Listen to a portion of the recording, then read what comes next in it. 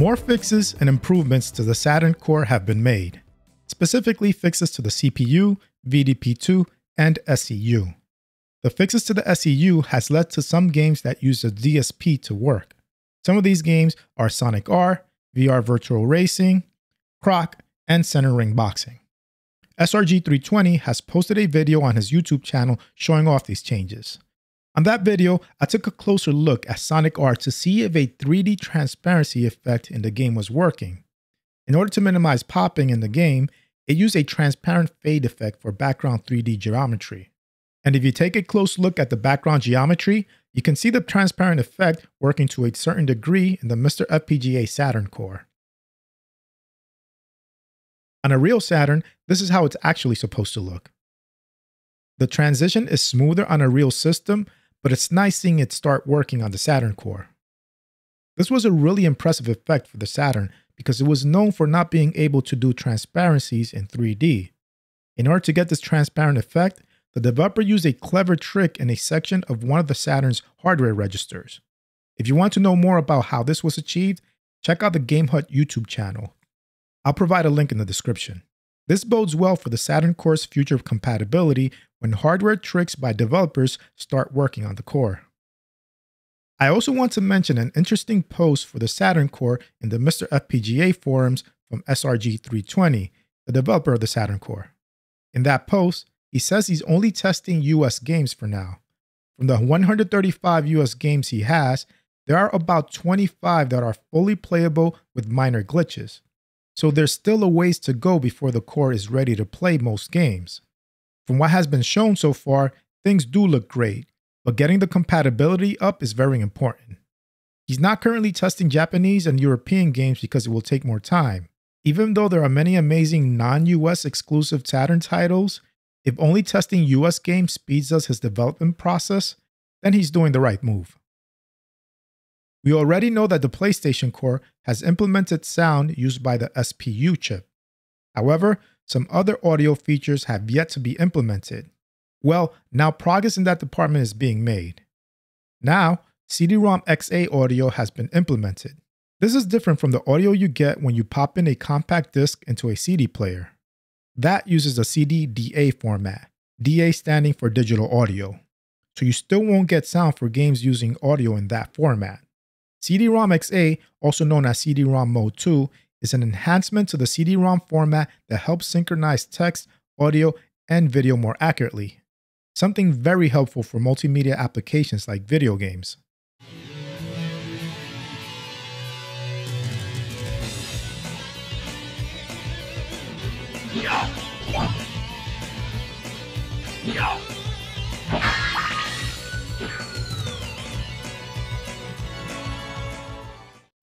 Die, monster! You don't belong in this world! It was not by my hand that I'm once again given flesh. MiSTer core developer Jotego has been very busy. He returned to some System 16 development and started to do some debugging for Beirut, which would hang when trying to start a game. Beirut is a Contra-like run-and-gun game by Sega and Sunsoft where the player can collect various weapons and switch between them on the fly. He later found an important bug that fixed the hanging issues, which also may have the added benefit of fixing another System 16 game called Bullet. Bullet is a top-down twin-stick shoot-'em-up. Think of it as a Merc-style game with Smash TV gameplay. After getting that bug fixed, he went on to continue working on the Neo Geo Pocket CPU, which he has a little over 50% complete. He also believes that the Neo Geo Pocket as a whole should work fine on MiSTer. Jotego also reported that Twitter user Retro Rusty found the full schematics for the arcade track and field game. Jotego only had partial scans with the main board, but with these full scans, it has sped up his development for the game by more than a week.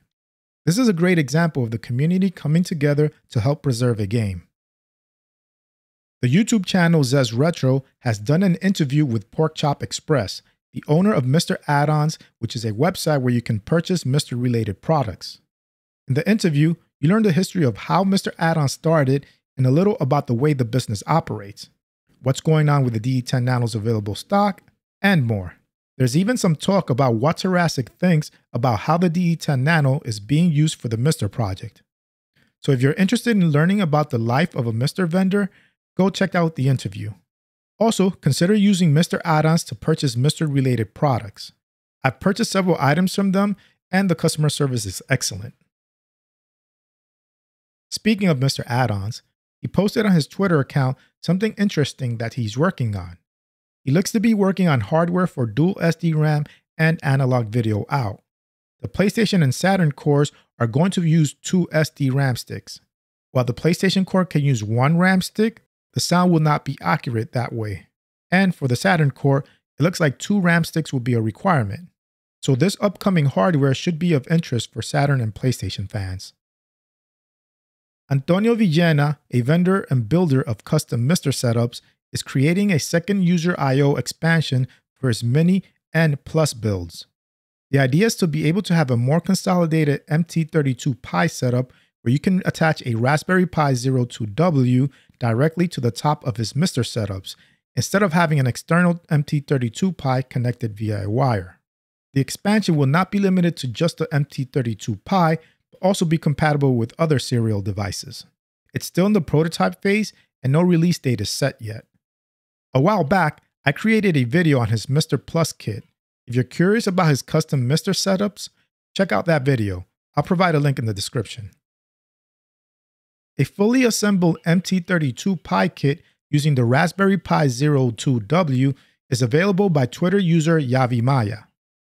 It has everything you need to listen to upgraded music on the cores that support it. The kit is pre-assembled and all you have to do is install the MT32 Pi software onto an SD card and plug in the kit to your MiSTer's user I/O port. The kit costs $77 and is also available on Yavimaya's Tindy store. And here are some other quick MiSTer related updates. The Coco 3 core has been getting a lot of updates lately, and a notable update is that it now supports memory sizes all the way up to 16 megabytes. For those that don't know, the Coco name is actually a nickname for Tandy's TRS-80 color computers. Another update is that the Einstein TC01 core has been updated to support its successor, the Einstein 256. So that's it for this episode. I provided links to all my sources in the description.